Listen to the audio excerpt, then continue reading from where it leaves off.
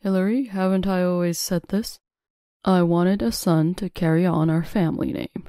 Yet you gave birth to a girl, so I don't need someone useless like you. Sign these divorce papers and get out of the house with your daughter. Suddenly, one day, these were the words Ted blurted out at my in-laws' house. In his right hand, he held the divorce papers, and on his left side, he was embracing his lover. As I was dumbfounded by such absurd demands, the lover, with a serious expression, added insult to injury. "Hello, I'm Kristen. I'm pregnant with Ted's baby, and we're having a boy. We've already confirmed our baby's gender through tests, so I will make Ted happy. Please, don't interfere in our relationship, got it?" It sounded as if I was the villain. Then my mother-in-law Susan delivered the final blow. "I was completely deceived by you, Hillary. I feel so sorry for Ted. Please, never show your face to us again." There wasn't a single reasonable person here. How could they say such heartless words? I couldn't comprehend. While glancing at the entrance, I was utterly astounded. However, there was no trace of surprise or panic in me. "What have you all been saying? I've been single for a week now. I'm no longer Ted's wife, so do as you please. Courtney and I will be leaving." Hillary, have you gone mad? When do we get divorced? The divorce is supposed to happen now. "The crazy one is you, Dad. We've already moved to a new house. That's the situation, so goodbye." What are you talking about, Courtney? You're both really stupid. Ted laughed loudly enough for it to be heard outside, pointing at us. He could laugh now, but not for much longer. He didn't know anything, but I knew everything. I will never forgive my husband. He will surely regret hurting our daughter. I calmly confronted Ted, who was still laughing. "The stupid one is you, Ted. I already submitted the divorce papers. You just didn't know." People say you can't predict what a desperate person will do, and it's true. I never thought you'd spout such nonsense, but this is your true nature. I feel refreshed knowing I'm divorcing you, Hillary, who's nothing but a liar and lacks any sincerity. Ted looked down on me with disdain, and Susan and Kristen joined in. "Seriously, why did I ever agree to this foolish marriage? I want to punch my past self. I've wasted my dear Ted's time. My biggest sin in life. The only salvation is that you're being discarded right now. So a loser like you better stop talking and just leave." "Ted and Susan, you two are too kind to even listen to such nonsensical ramblings. I knew I was right to choose you, Ted. Such a compassionate man. Hillary, stop telling pathetic lies and get out." The way Susan and Kristen grinned with narrow eyes, like crescent moons, they looked like evil witches straight out of a fairy tale. People reveal their hearts through their actions, and to discomfort someone just by the way they laugh is a sort of talent in its own way. But where there is evil, there is also justice. Now I will be the one to judge this evil. They will all regret what they said. I displayed a video on my smartphone and confronted a trio of villains. Do you recognize this? A video. No. Camera footage? What about it? "Oh, isn't that Ted's room? Why does the stupid wife have footage of Ted's room on her phone?" Do they really not understand anything? For people who keep calling others stupid, they don't seem very smart themselves. No, perhaps that's why they engage in such immoral acts like affairs and easily condone them. In a way, I was quite satisfied with my understanding, and I revealed the secret to the three. This is footage from a hidden camera. I have been monitoring Ted secretly. I installed a camera in his room. I knew about his affair, and that he had a pre-filled divorce paper already. What? There was a hidden camera in my room? That's why I secretly took the divorce papers while Ted was away and submitted them. If you think it's a lie, go check the hiding spot yourself. The drawer in the closet is empty now. Ted was still half doubting when he went to his room, but when he returned, his face was pale. It seemed he had realized what I said was true. Susan and Kristen also lost their smiles when they saw Ted's expression. No way. You found out about everything before we even told you. Well, I am surprised, but this works out for me. It saves me the trouble of submitting it. Kristen, let's get remarried right now. Nothing is stopping us now. Yes, and when you think about it, nothing bad happened.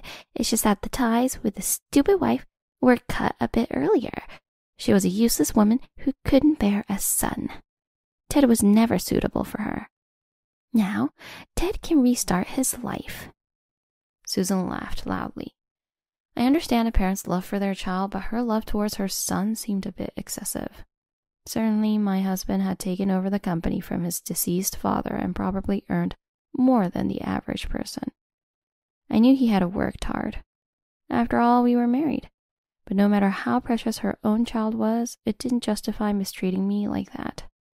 Throughout our marriage, the harsh words thrown at me by Susan are bitter memories I can't forget, even if I wanted to. It was truly a difficult time. My only ally was my daughter, Courtney, and even she was being disregarded by them. This was unforgivable. I am the only one who can protect my daughter. I will show them, including all the mistreatment I've endured. I pulled out a small piece of paper from the drawer and presented it to the three. Ted and his mother looked at the paper with curious faces. What's this scrap of paper? A business card? President and CEO of Holmes Trading, John Owen? Holmes Trading is one of your company's major clients, isn't it? Yeah, but why does Hillary have the business card of the CEO of such a major company? There's no way someone like her would have a chance to interact with him. The two of them spoke as they pleased. Do they really think I'm some kind of punching bag? Unfortunately for them, I'm human and sharp words do hurt. However, it seems they don't understand that. Meanwhile, Kristen seemed to have lost her words. Noticing this, Ted spoke up. Kristen, what's wrong? You look pale. Of course she would be shocked. Pulling out her father's business card all of a sudden must have startled her, right? Huh? Father? Who's her father? I couldn't help but smile as I saw Ted's confused expression. Clearly he knew nothing.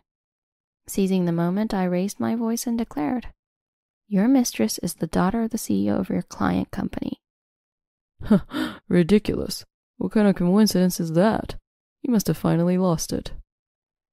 I always thought you were rude, but to think you were such a scoundrel trying to frame people. Your parents must be ashamed for raising someone as rude as you. I was furious, especially since she insulted not just me but my family too. Truly, some people can belittle others as simply as breathing. My daughter also puffed up her cheeks in indignation. Seeing her expression somewhat soothed me. Gaining courage from Ted and his mother's remarks, Kristen attacked me with a confident look. Ted and Susan are right. I don't care if he's the president of a big company or whatever. I've never met such a person. Don't just make up someone's family, you jerk. Exactly. I've met Mr. Owen because of my position, and she looks nothing like him. Well, I do acknowledge that Kristen has the grace and intelligence of a CEO's daughter. She's worlds apart from you. Indeed. She must have been raised by wonderful parents, unlike some worthless jerk like you. That also means Courtney's future is bleak. With a mother like you, it's a shame. Susan glared contemptuously at my daughter as she said this. Undeterred, my daughter glared back fiercely. Enraged, I slammed a document onto the table. What's this now? John Owen, Kristen Owen. Adopted? This is Mr. Owen's family registry. It certifies the identities of Mr. Owen, his wife, and their unmarried children. As it says here, Kristen is Mr. Owen's adopted daughter. That's why she doesn't look anything like Mr. Owen. What? Why do you have Mr. Owen's family registry? Because Mr. Owen and I are in a cooperative relationship. After I learned of your affair, I reached out to him. He kindly entrusted me with this information. Ted raised his voice in disbelief. This is unbelievable. He's the CEO of a major company. It's not that easy to meet him. That document must be fake. Now you've even resorted to faking documents. You're truly hopeless. Did you think we'd be fooled by such a fake? You're mistaken. Don't lump us together with someone as foolish as you. The foolish ones are you guys. Forgery of a document like this is a serious crime, punishable by imprisonment of 1 to 10 years. I wouldn't commit such a crime for someone like you, Ted. If I got arrested, Courtney would suffer. Then why is this paper here? You must have prepared it just to confuse us. It seems they desperately want to deny any relationship between Mr. Owen and Kristen. Indeed, having an affair with the daughter of a major client is a disastrous scenario. People tend to shut out information that's inconvenient for them. That doesn't bother me. Whether they face it or not, their downfall is assured. If you think it's a fake, that's fine by me. I'm just letting you know the facts. My firm stance seemed to shift Ted and his mother's attitude. Their smiles disappeared and they began sweating profusely. Ted turned back to Kristen. Kristen, just to be sure, you haven't been deceiving me, right? Kristen shook her head emphatically. Why would I lie to the man I love? Mr. Owen is a stranger. I had a child with you because I love you, Ted. I would never lie like this. I couldn't help but give Kristen a round of applause. Well done, Kristen. You've shown your unwavering will. You truly love Ted, don't you? I'm moved. So I have a reward for you. Just wait a moment. With that, I briskly left the living room. The puzzled looks on their faces followed me, but I didn't care. I stepped outside and quickly brought back my reward. Sorry for the wait. Here's your reward. No, it can't be. Kristen recoiled in shock. There stood John Owen himself. He had been waiting outside the house beforehand, and he had intentionally left the front door ajar. When Ted confronted me with divorce papers earlier today, I glanced at the entrance in disdain, aware of Mr. Owen's presence. Ted straightened his back and greeted him immediately upon seeing him. Mr. Owen, it's been a while. No need for formalities. Such greetings are meaningless. Mr. Owen ignored Ted's greeting and looked at him coldly. Deep wrinkles formed between his brows and his veins popped out. I've been waiting at the front door and overheard a most interesting conversation. Ted, I've come to understand your true nature quite well. It was an enlightening experience to hear such foul language from someone like you. Well, I mean... Ted, realizing that Mr. Owen had heard everything, seemed unable to think of any excuses. He just sweated profusely and hung his head. Mr. Owen also looked at Kristen. Her shoulders jerked up. Do you not feel ashamed of what you have done? There are things one simply should not do as a human being. Marriage and love are different. Once you have vowed eternal love, you must at least fulfill the minimum responsibilities. Apologize to Hillary right away. His booming voice filled the room. Both Ted and Kristen shrank back, but Susan stood firm. If eternal love is so important, then Ted and Kristen are deeply in love as well. Hillary no longer loves Ted. After all, she was the one who filed for divorce. It's only natural for two people in love to be together. There's nothing wrong with that. Such reasoning is unbearable. Indeed, it is wonderful for two people in love to be united, but being single is a basic prerequisite for that. Moreover, there is not only Hillary, but also Courtney. To discard someone because they cannot bear a son? What era are you living in?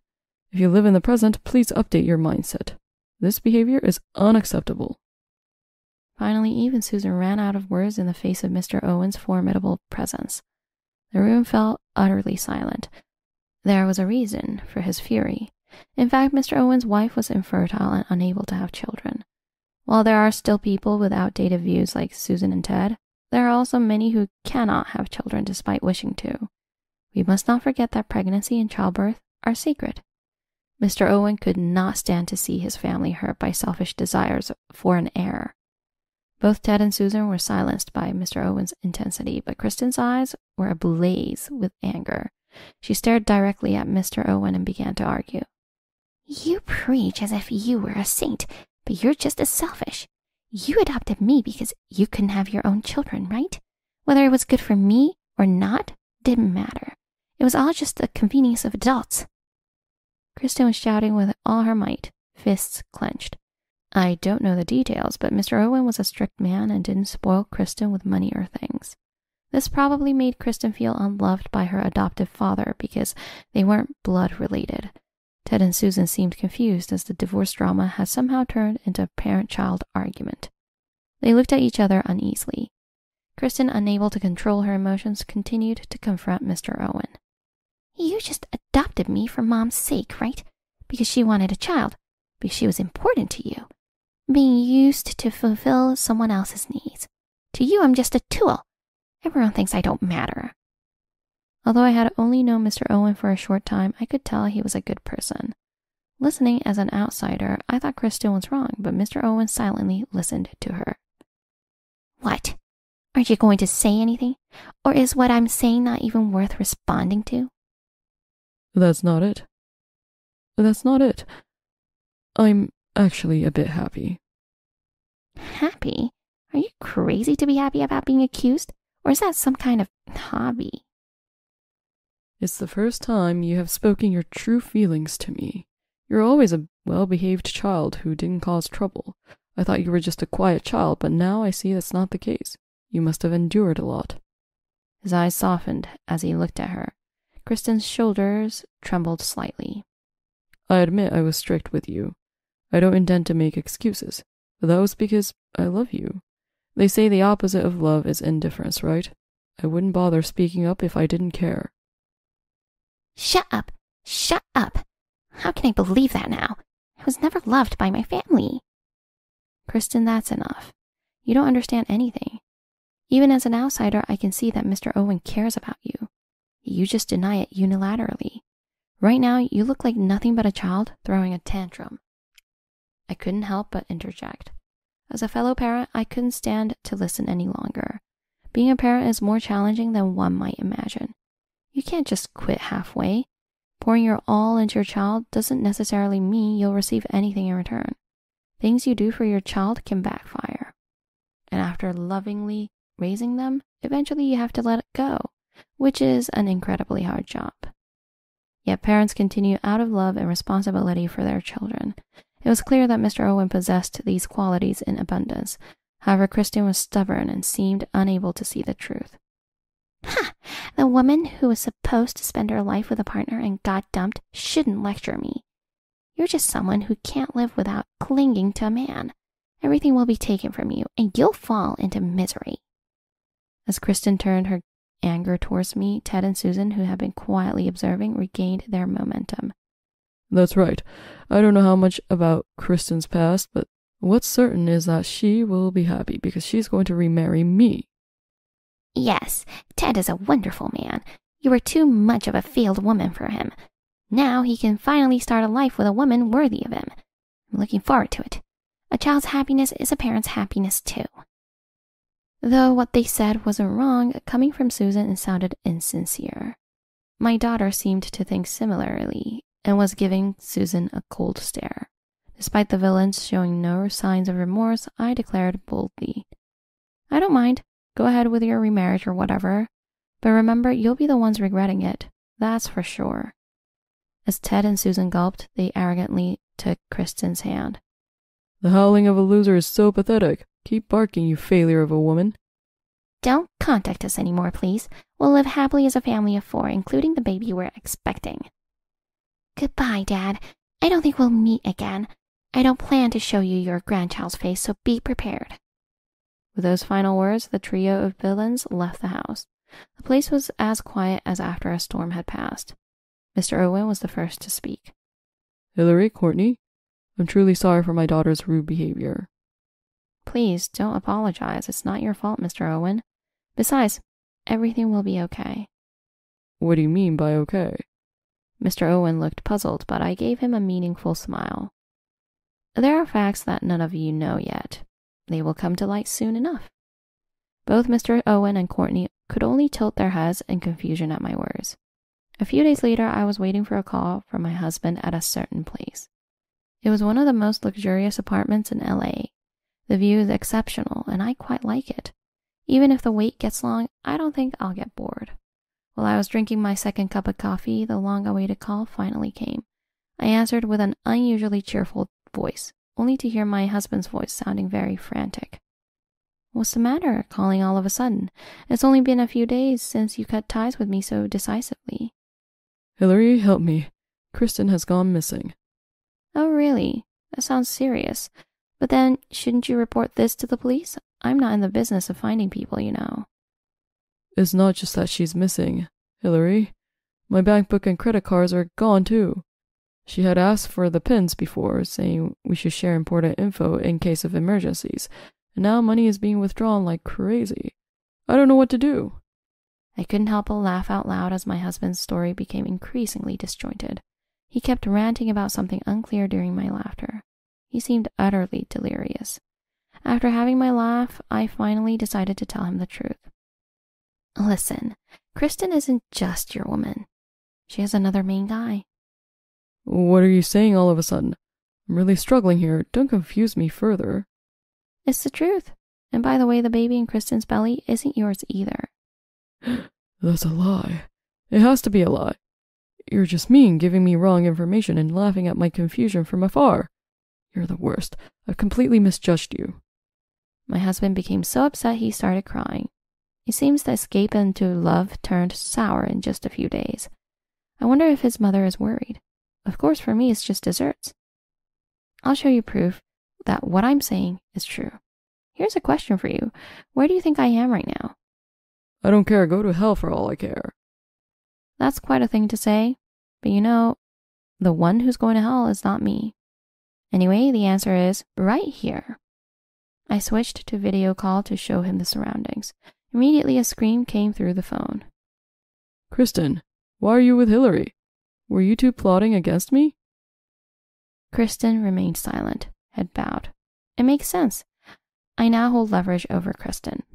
Ted, it's not just Kristen here. Let me introduce you. This is Brian, Kristen's real boyfriend. As I introduced him, Brian appeared on the screen.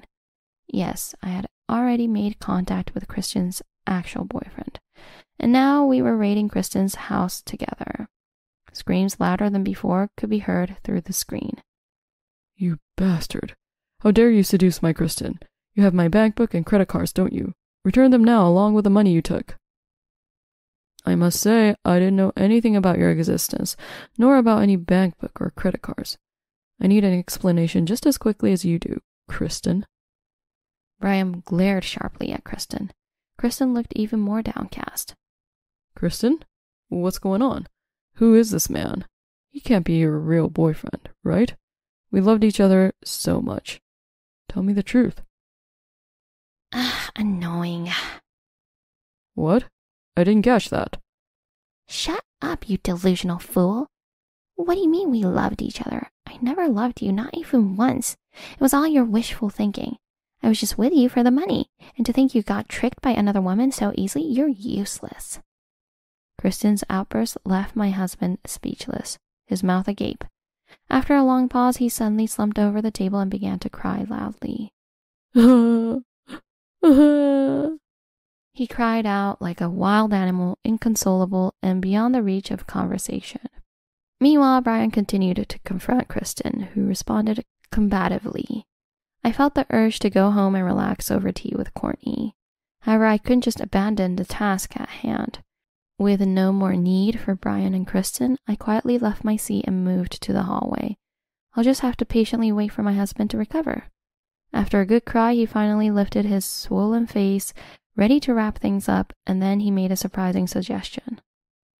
Let's start over, Hillary. We can still go back to how things were. What? What are you talking about? It must be financially tough to take care of Courtney alone, right? Besides, it's better for a family to be together. I'm sure Mom would understand. Now he brings up family as if it suits his convenience. What should be a warm word has become hateful because of him. I scoffed at him with all the contempt I could muster. No way. Do you have any idea how much you've made me suffer? And it's not just about me. What makes me angriest is how you hurt Courtney. I never thought you would neglect your own daughter after cheating.